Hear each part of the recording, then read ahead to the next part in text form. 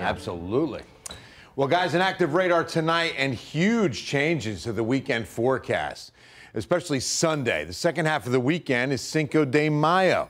So this is going to be an important forecast to pay close attention to because it's changing a lot, and that's where I'm going to begin.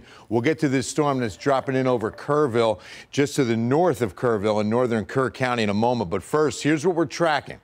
Couple of upper level waves that are moving across the state. Now you can see East Texas, Northeast Texas going to definitely get a brunt of this action, but come Sunday, we're expecting it in South Central Texas. Take a look. Might be a quiet start, but as we get into midday, we've got two waves coming in. The first one could miss us to the north, but it does not look like the second one does. Early model data is indicating that by noontime, we're going to have a line of very heavy rain in here. This is Sunday at noon.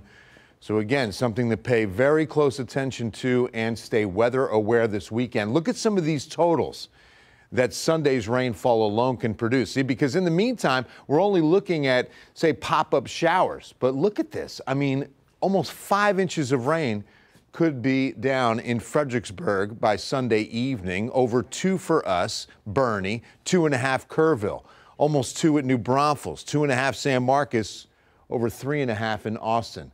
And again, this would mainly be Sunday. Okay, so this is definitely a forecast to watch. We're setting things up. You know how humid it is outside.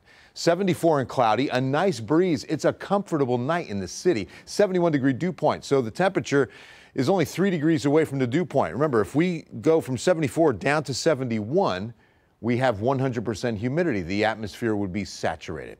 All right, now let's get to the radar and show you what's happening. This is a real strong thunderstorm that is just now south and drifting closer to Laredo. Looks like it stays in Mexico. So this is the storm to watch tonight.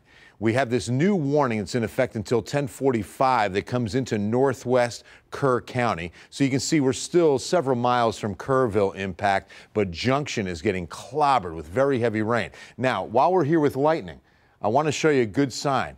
Notice the decrease in the amount of lightning. See that cluster and how thick it is? Look at how it's kind of thinning out just a bit now.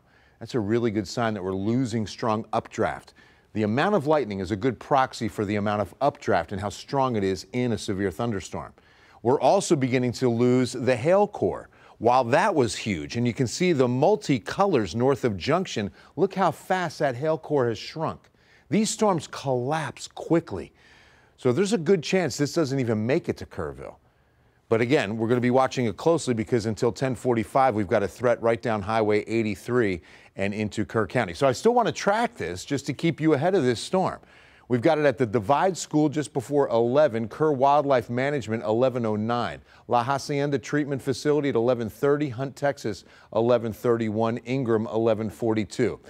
I'll keep an eye on this after the show until this warning's over for you for sure. Severe thunderstorm watch is in effect until 11, and that includes Kerr County, Real County, Edwards County, even down to Maverick and, you know, Bracketville. But for us, that's not part of our nighttime concern. All right, tomorrow morning, I think we still see fog. We see some light rain in the forecast for Saturday. Then most of tomorrow is dry for sure.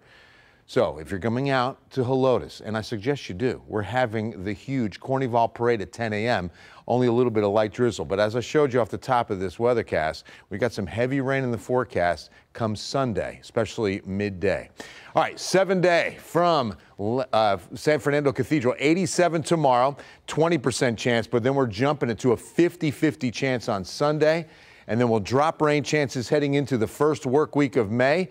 Look at the heat waiting for us. 93 Tuesday, we're not done. 96, and there's some sunshine finally by Wednesday. We missed the sun, Nate Ryan.